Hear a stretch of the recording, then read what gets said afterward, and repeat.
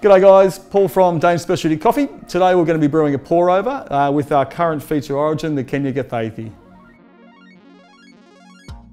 To brew this, you're going to need a set of scales, a gooseneck kettle, which is very handy, or you could use any sort of jug with a spout.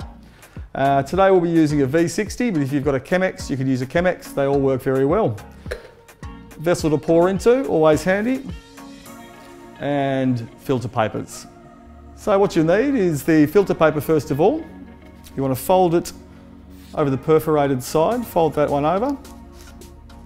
Don't crease too tightly. And open it up, create your funnel. Now you want to wet the paper. Give it a little bit of saturation. Take away some of the flavours of the paper that may be in and some of the chemical taste that may be in there that'll take away from the flavour of your coffee. So we're using a ratio of 1 to 15, so we're going to use 20 grams of coffee to 300 grams or mils of water. Pour your coffee in, level it down nice and flat, and tear off your scales.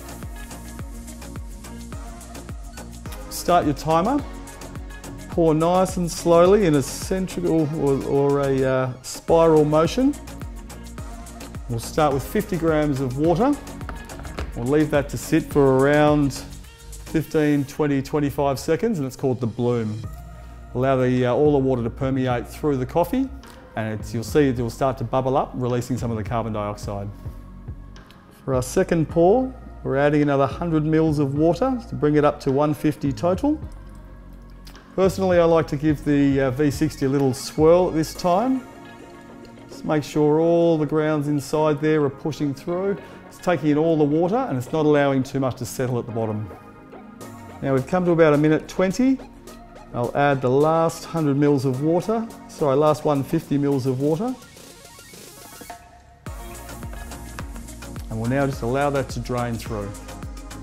Now that all our water's drained through, we have a lovely nice even bed of coffee sitting on the bottom there. That ran for around 2 minutes 40, 2 minutes 45. That's finished dripping now. We'll take that off the top. Always give your coffee a little swirl just to make sure all the oils are through and they're nice and even through the cup when you're pouring. Ooh.